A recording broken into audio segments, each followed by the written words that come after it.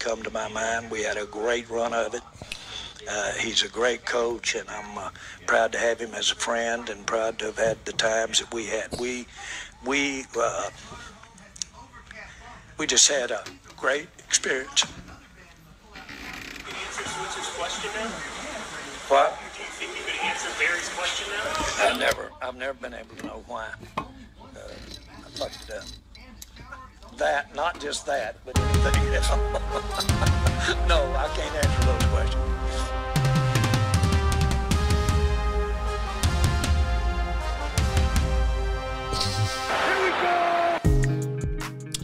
Well, good morning, good people. Mark Holmes here, of course, with my buddy Cowboy Joe Boo, who's taking this season hard. I'm talking real hard. He can't even look at you guys right now. He's so pissed off. We got Joe Bear, who's just chilling. And as always, I want to say thank you all for watching, commenting, subscribing, and being part of the Joe Boo Sports Report. Without you guys, as well as you ladies, you know that this literally does not work. Jerry Jones is imploding.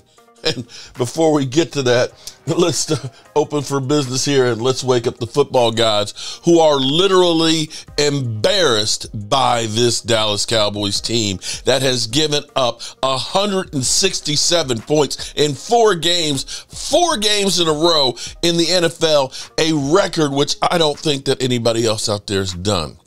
And literally having the worst home loss in Jerry Jones's 35 years. We look like some some bullshit, some crap, some manure. Break out the biggest puma. I'm going to tell you how big it is. I remember driving down to Dallas for the NFL draft. I think it was 2018.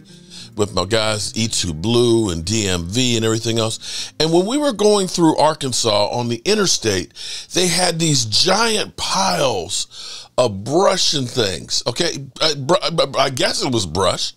But what they looked like were giant poo emojis. That's what the Cowboys put on the field. A pile of, just like, I mean, it was like 15 feet tall.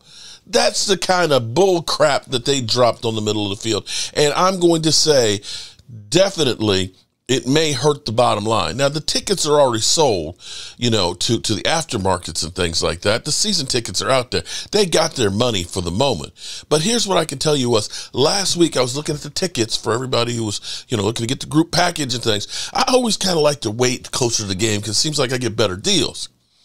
Looking last week, there weren't a lot of tickets other than the nosebleed, the upper section, the broke-ass media spots.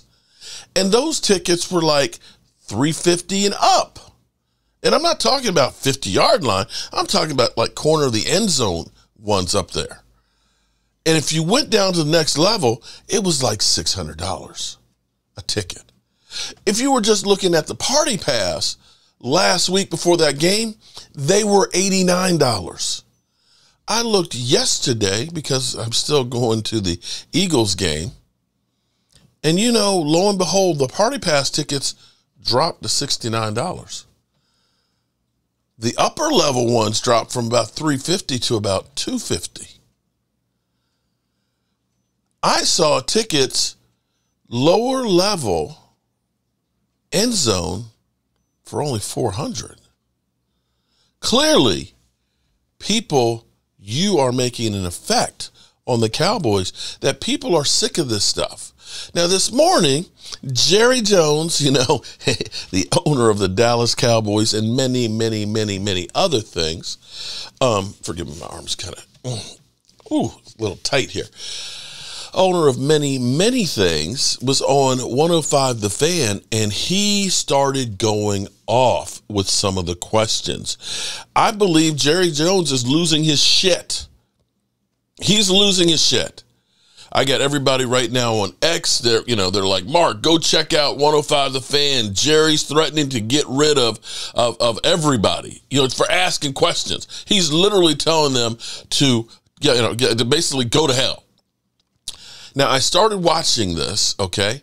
I watched about the first 18 minutes of it. And, it's a slow burn. Jerry's in there, hey, we the Cowboys and things. And, sometimes we didn't do this and we didn't do that. But, we're still a good team. And two, Sean and RJ, who, of course, they call us the minions, the morons, the Cowboys mafia and everything else and stuff. They started actually asking real questions. Now, you got to understand, the fan is kind of the Cowboys thing, okay? And you got to understand that when you're the media credentialed people with the Cowboys, you kind of have to toe the company line and make Jerry Jones look good. Help sell that giant turd that's on the middle of the field. Well, I want you guys to listen to this because it was like a slow burn. And I hadn't even gotten to where he fired it yet. So I want to listen to it with you guys. This shit is wild. Let's go on here. And do their job within the role. That didn't happen the other day, and we paid the consequences for us. Mm-hmm. But I've seen the players do it. I know we have outstanding personnel, very outstanding personnel. We just made our quarterback the highest paid player in the NFL. We just topped the receiver list charts. So we made our bed relative to how we're going to approach with our key people with the team. We were shorthanded out there on defense, but everybody gets shorthanded. That's really not an excuse in the NFL. Your depth should step up there, and you should be able, if you can, to compensate to some degree.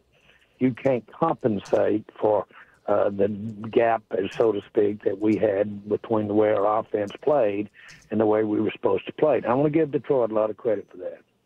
They came after us and got after us, and they put guys on top of every offensive lineman you had, and they came at it and put the kind of pressure that gave Dak a lot of problems and gave our running game a lot of problems. We've got to be able to handle that.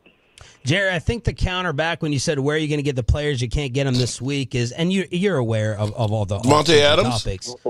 Yeah, but what is your counter? What is your damn counter? My counter I is. really want to know where you would go get it. Now, don't tell me about should gotten a guy in the off season. Why not? This isn't a damn word argument. Just because I'm not arguing with you, I'm dealing with how we line up against San Francisco, not what I did wrong last week or last month or 2 months ago or 2 years ago. If I really gave you guys a list of all the things I've done wrong over the last we can probably years, give it to you. You couldn't be on this program for the next 5 years steady and go over it. But every now and then you do some right things, and at the end of the day you add it up, and the rights give you a better spot than the wrongs. But if you think for any minute right now, there'll be one Super Bowl champion. What do the others do wrong? There's one Super Bowl champion. Now, we want to be that champion. And I'm sure not throwing the towel in today because of what happened out there Sunday. But I'm not going to sit here and waste a lot of energy, a lot of time. Let's talk about what I should have done back in 1907 or 2017. Shit, Ben. Come on. I've got more time than that, and I actually don't even have time on this great show. On this great show. It's a great show right now. Okay. So, Jerry, 1970, a little different from this past off season in building the team we're talking about today, which there was a lot of criticism that you guys didn't add, didn't spend, and don't add, and don't spend, and are not aggressive enough with some of the problems that are still haunting the Cowboys today that we see play out on the field. That's the point of talking about the offseason. I remember those criticisms very well. Okay, so what? Are they playing out to be accurate? What's your point? My point is, it seems like Listen, let me tell you what I'll do. About it. I will let us sit down and look at the decisions we've made over the last several years. Okay? I'll look at it. Now, if you think I'm interested on a damn phone call with you over a radio and sitting here and throwing all the good out with the dishwater, you have got to be smoking something over there this morning. I'm not. And I really don't, and I don't even want our listeners to listen to me, to talk about this is not your job. Your job isn't to let me go over all the reasons that I did something and I'm sorry that I did it. That's not your job. Well, my job is to So ask y'all get why. a job, or I'll get somebody else to ask these questions, man. Jerry, we're trying to figure out why the team is. I'm not kidding. Hold on, guys. Hold the hell on. Damn it. Davante Adams. I don't believe this. Okay, as we sit here right now, listening to Jerry Jones babbling about all the mistakes that he's made and this, that, and the other, and so on. And I said this all last week. I've been talking about this over and over and over and over and over again, because I said we're going to be sick when Davante Adams is traded, and it's not going to be a number 2 pick. It might not be a 3. It might be a 4th round, that his price was dropping. And here it is right now, just happening right now. Davante Adams traded to the Jets for a conditional 3rd round pick. 3rd round pick. Now, Jerry Jones, you're up here talking about, well, we can't find people at this point to help this team. If you were sitting here bragging and boasting about, we signed Dak, we signed CD, and that's your whole thing to win a Super Bowl, you're stupid as shit. You're stupid as shit. Aaron Rodgers got Garrett Wilson over there. Aaron Rodgers got a real good defense. Aaron Rodgers got a good running attack. And guess what they said? It's not enough. Let's go out and get Davante Adams. Let's go out and get Davante Adams and add to the mix. We'll worry about the paying of him later on. Right now is our opportunity. We got Aaron Rodgers. We don't know how long we're going to have that guy there. As Dan Quinn said, opportunities aren't always given. Tomorrow is not promised. Jerry Jones, you're 82 freaking years old. You have opportunities. You got a quarterback that can play, but if you think that your quarterback and one target with the worst running game in the NFL and all this bullshit that you're saying right now, oh, we believe in Mike McCarthy. Why? Yeah, you know why you believe in Dak Prescott and Mike McCarthy? Because they give you cover. They give you cover and they give you an opportunity to be mediocre. And Jerry Jones, you're not willing to take a goddamn risk, which is kind of crazy, that you've got more money that you and Stephen Jones and his great-great-great-great-great-grandkids could ever spend. We're the ones out there spending our money, giving it to you with this shit sandwich that you put on the field. And here it is, Davante Adams traded for a 3rd round pick, and you picked up Trey freaking Lance for a 4th round pick, and he'll never sniff the damn field. And paying him $5 million and then turning around saying, well, we couldn't afford Derrick Henry, when you wouldn't even pick up the damn phone. Yes, RJ and crew, they have the right to ask you these questions the same way we all do. We all need to question the shit that you do. This is crap. This is a shit sandwich that you keep serving to us and expect us to go ahead and say, we them boys, we the Cowboys, buy the clothes and things, be fashionable, have all your rappers there and your fighting guys and all and the big fights and stuff and everything else. We the Cowboys, and we ain't shit. We are not shit. We can't win in the freaking playoffs. We can't do it. And I don't blame. Here's the part about it. Here, y'all going to look and say, it's the damn players. It's not just the players. It's not just the coaches. They are not given the damn tools to succeed. I can't build a house out of balsa wood, except for a model one. You want to have primo? You got to get primo. And that costs you freaking money. And this penny pinching bullshit, this ineptitude with taking care of the cap, this shit of we focused in on paying Dak and CD, and you took more damn time than anybody else out there, and you screw the pooch when you finally get it done. This whole bullshit of Stephen Jones being the president with a chemical engineering degree and a marketplace grill guy, marketplace grill trainer, server trainer, who has been working for the organization for all these years, 20 years of the ineptitude that you look around and say, wow, maybe us paying guys like Michael Gallup with a torn ACL might not be a good idea. Maybe we should put him on a 1-year deal and a prove-it deal. Maybe Jalen Smith, who had frickin' drop foot, that maybe we should think about after one good season not paying him. Maybe, just maybe, instead of making Zeke wait until you get to desperation, you don't end up paying him the second most amount of money in the history of football and then have to eat that dead money.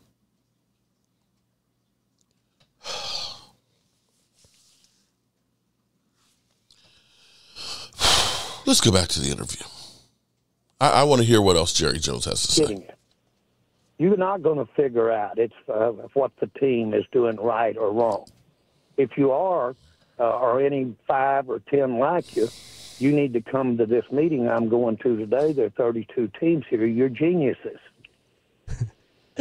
Jerry, okay? Y'all really think you're going to sit here with a microphone and tell me all of the things that I've done wrong and without going over the rights? Well, now, listen, we both know we're talking to a lot of great fans and a lot of great listeners. And I am very sorry for what happened out there Sunday. I'm sick about what happened Sunday. Now, I'm not talking to these yahoos on the end of this phone. I'm talking to you, the fans that are listening this morning. And we can spend a lot of time going over zigging and zagging. One of the stupidest things I've ever done that anybody has ever analyzed is buy the Cowboys. It was an idiot that did that. So idiot things can turn into good decisions. Okay? Smart things can turn into bad decisions. The facts are that when you make one, you don't really know whether it's going to be good or not at the time. So let's just go ahead. I'm trying to answer your questions, man. You want some conversation this morning? You're getting it. Jerry Jones here on The Fan. Jerry, are you worried about fan apathy setting in? Well, I'm not worried about fan apathy. If you saw the letters and things I'm getting, that's the last thing from apathy. You're seeing very, very keen, intense passion about what we're not doing and concern about what we're doing. And that's the reason that I love this thing, is because you have pissing us that fans kind of off? passion. I love the passion. And I know nobody more passionate than our Dallas Cowboy fans. I'll assure you one Nobody thing, more and I know you disappointed guys either. know it. I'm not afraid to make decisions. And I can live with anything that we're talking about as far as criticism about those decisions. What I'm going to worry about is whether those decisions can pan out in a positive way. You've got a lot of reasons why they don't. And you got a lot of teams up here looking around at some of the decisions they've made over the last few years. Just because everybody else is making bad decisions doesn't mean that justifies you making a bad decision. You say you So don't. We can go into this. I'm saying what I'm saying. Don't tell me what I'm saying. Okay. You listen to what I'm saying. Jerry, why are you getting so mad at us? We're just asking you why the blowouts are happening, the historical differences at home. We're just asking about it on behalf of the fans, and you're getting real ticked off and mad at us. We're just I'm not. Hey, can I tell you something, guys? I don't get mad at people that I can not be with if I don't want to be with. I don't get mad. You're asking me for a response, and I'm giving you a response. We got to play better, and we got to play better at specific points. No, there's no looking for stepping out here and bringing in 20 new players between now and the bye. That's not the way it works. But I like the players that we have. You go around this league, and you will see a high recognition of the quality of players we've got. We should be able to not have happened to us Sunday with our players that we've got. Shouldn't have the highest paid quarterback in the NFL and not have more production, but he's got to have blocking. He's got to have guys to He's catch, got to have too. the routes run right. And the other thing he's got to do is it helps if he weren't playing somebody as strong as Detroit was Sunday. They were pretty strong. We hope we get a chance to show that those type of things I just mentioned works.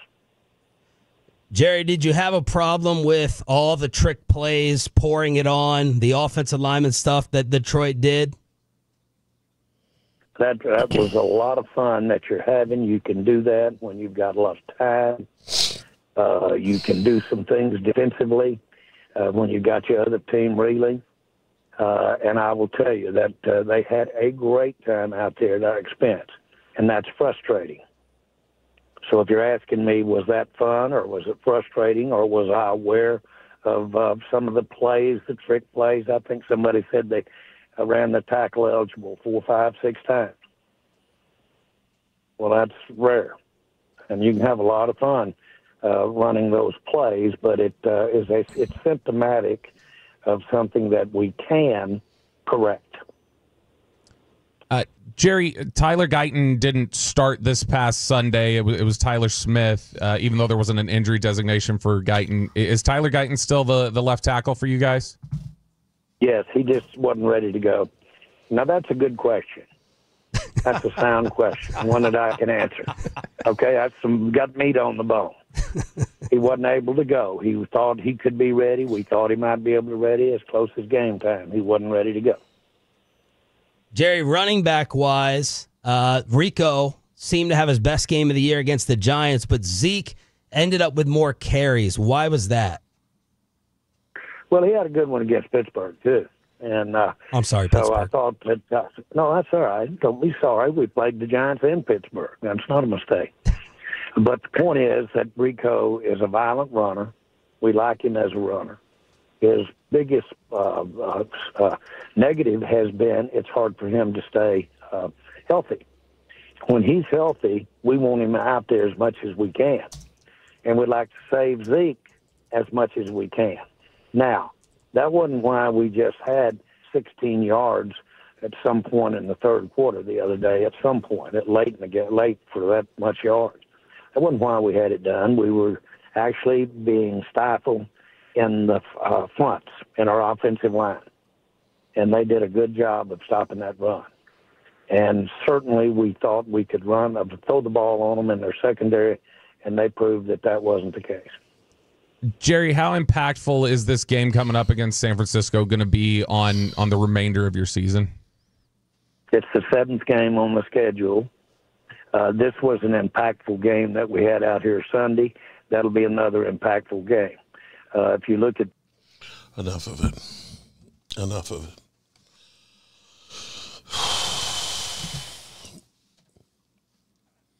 Devontae Adams traded for a third-round draft pick. Third-round draft pick. Third-round draft pick. Another opportunity that has been wasted, squandered, and screwed up by Jerry Jones. And Jerry Jones is feeling the heat right now because of the backlash, and he should feel even more backlash. When you start to see that premier players, Devontae Adams went for how many first when he went to the Raiders? Devontae Adams, when you think of us trading a number 1 for Amari Cooper, the fact that the Joneses honestly believe that when you listen to their philosophy, let me see if I could. This video is getting kind of long-winded for my morning video, but there's so much that needs to be said here. When you think about their philosophy of we're going to take care of our big players, there's nothing wrong with that. You know, I believe you got to have a good quarterback. But having a good quarterback, you can look at Aaron Rodgers and say, Aaron Rodgers has been one of the best quarterbacks of the last 15 years. But Aaron Rodgers only won 1 Super Bowl. And when he did, he wasn't having 40, 50 TD passes that season. He had a great defense, and they could distribute the ball to multiple weapons. They had a good mix of veteran receivers and Donald Driver, Greg Jennings, and they had the Jordy Nelsons and things in there, and the Randall Cobbs. They had a competent running game. They were a good team all around, and that's what you have to win. That's why, I'm trying to be calm here, that's why San Francisco looks and says, well, we got Deebo Samuels, who is a very physical, great receiver, who can also run the football out of the backfield. But they then, of course, have Brandon Ayuk and recognize we need to figure out a way to keep that guy here, along with our great tight end and George Kittle. And even having those pieces right there, they recognize we need to have a running game as well. And that's why they go out and they got Christian McCaffrey. Now, Christian McCaffrey hasn't been playing this year, and you can see the difference of that team without having Christian McCaffrey in the running game. They're not doing as well. And on top of it, they have a great defense. And all of those things put together wasn't enough to win the Super Bowl last year. On the other side of the fence, we have Jerry and Stephen Jones. We're going to take care of the quarterback, and we're going to take care of our receiver. We're okay bringing back a running back who averaged 3.5 yards per run last year. And we're going to take a role player running back, and we're going to say he's going to be our lead dog. We're going to take an undersized running back who's more of a gadget guy and make him one of our running backs. And we're okay with that. This on a team that has some of the greatest running backs in history of football.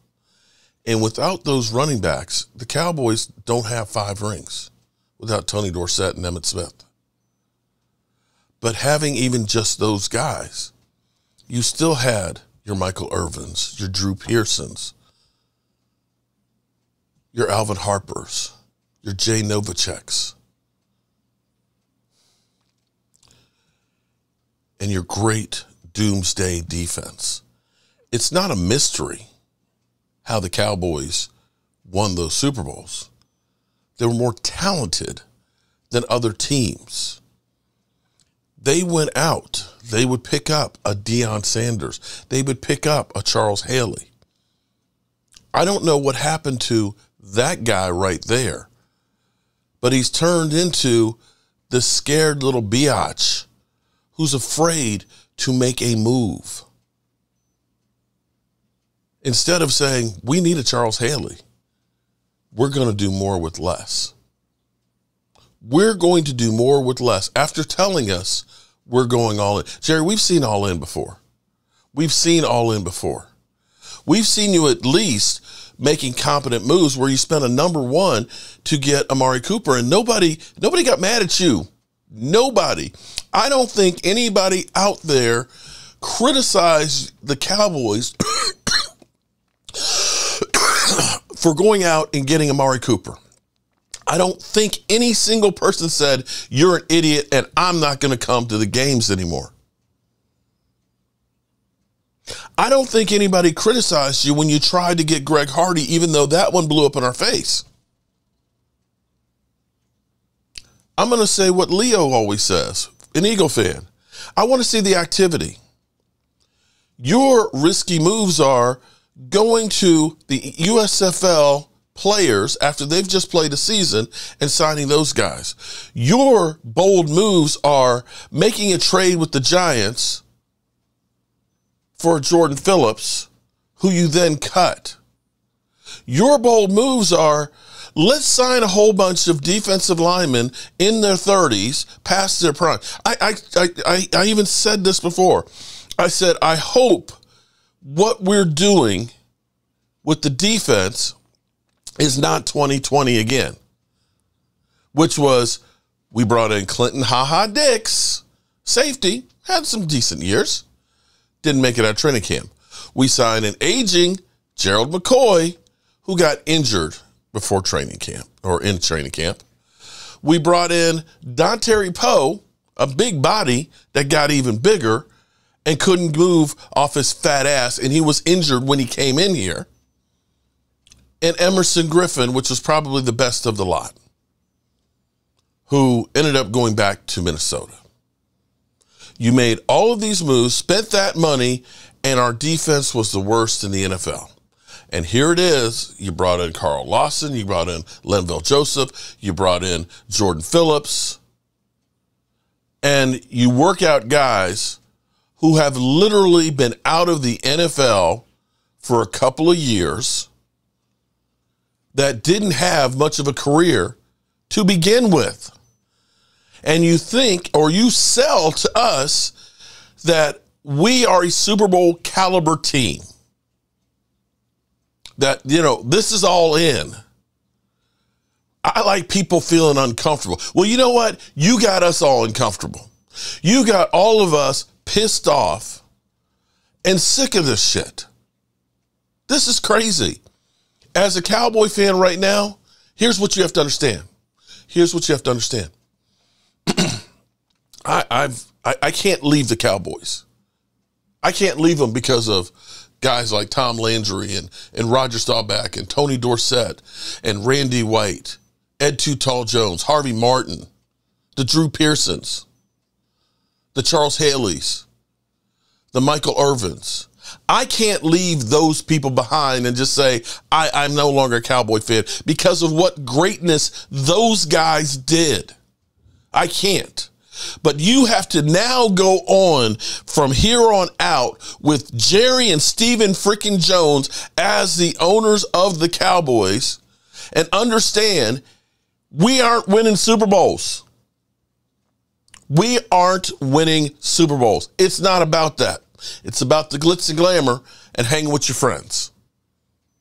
And you're going to have to just take, when we get the big win that's unexpected, maybe we upset the San Francisco 49ers and we can be them boys for that week. But understand, until that guy right there, that guy, Jerry Jones, until you change, it doesn't matter if you bring in Bill Belichick.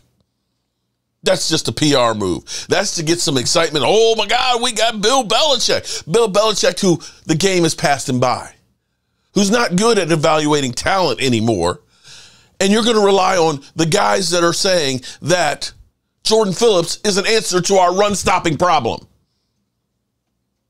The problems we have, instead of them getting better with the moves that the Joneses made, it's not a secret. I have been talking about the Cowboys' running problems since Calais Campbell was a free agent in Arizona and saying, we need a lights out leader, defensive tackle. And I was told he was too expensive. He's too expensive. He's over the hill. And yet that guy, the very next year had 14 and a half sacks, runner-up defensive MVP. That guy, NFL Man of the Year. That guy still playing and still making plays and doing better than any of our guys right now on the defensive line.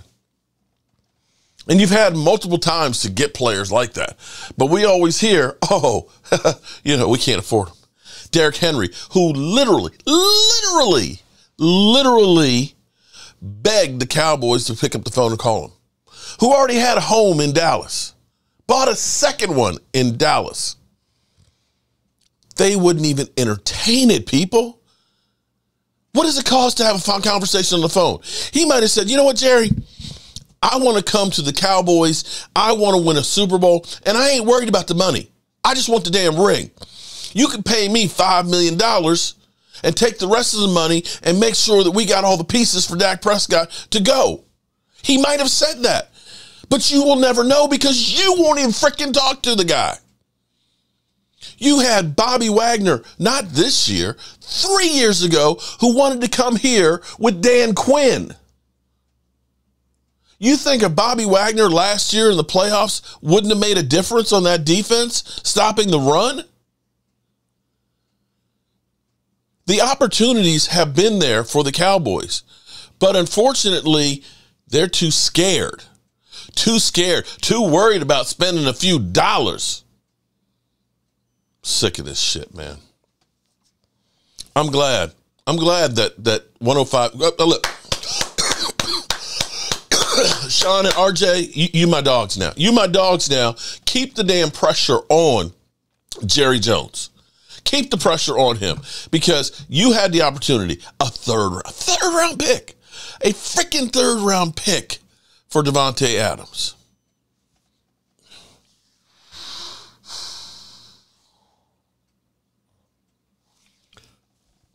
Unbelievable. Unfucking believable. It's only Tuesday and it's early in the day. It's a little too early to start drinking, but damn it, they just about got me there. They just about got me there. I'd say I hope you guys have a great day, but, you know, we them boys and Jerry Jones just keeps peeing in our Wheaties. Jerry frickin' Jones.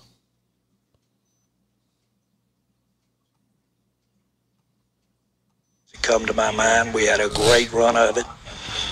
He's a great coach, and I'm proud to have him as a friend and proud to have had the times that we had. We